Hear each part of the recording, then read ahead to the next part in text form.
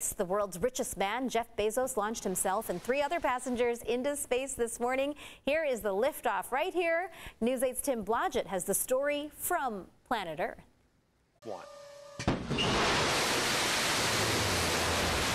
This morning, Amazon founder and CEO Jeff Bezos blasted off into outer space, marking a major step in space tourism. Blue Origin, a company founded by Bezos 21 years ago, was finally a go to launch passengers into space on their unmanned rocket, New Shepard. That's incredible.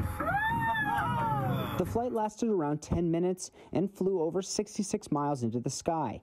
Amongst the crew was Bezos, his brother Mark, 82-year-old aviator Wally Funk, and Danish 18-year-old Oliver Damon, the youngest and oldest to have reached outer space. And I'll tell you right now, he nailed the mission. Jim Kidrick is the CEO of the San Diego Air and Space Museum and was watching the launch closely, his feet firmly planted on planet Earth.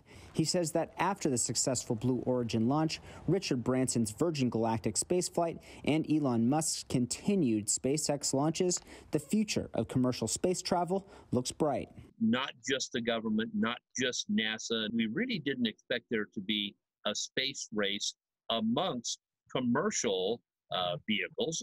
Of course, space travel isn't cheap. Bezos, who has a net worth of over $200 billion, thanked Amazon customers and employees after the successful flight, drawing condemnation from lawmakers like Alexandria Ocasio-Cortez and Elizabeth Warren. Still, those wealthy enough to do it will start relishing the idea of regular commercial space travel. These next 20 to 30 years are going to be crazy, and they're going to be crazy good. It's going to be wild. I think the cowboy hat is very appropriate because it is the Wild West. Tim Blodgett, News 8.